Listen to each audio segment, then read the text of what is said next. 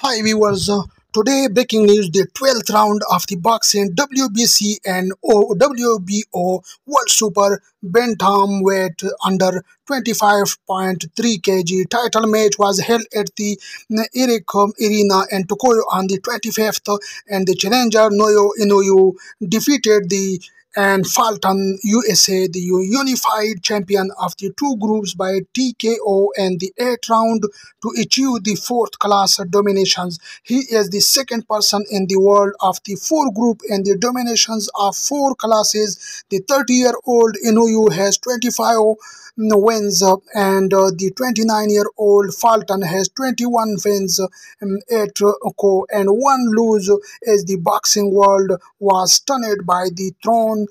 Scissor world champions from the overseas also expressed their excitement, saying there is no sharper boxing in the world today and he is a true monster.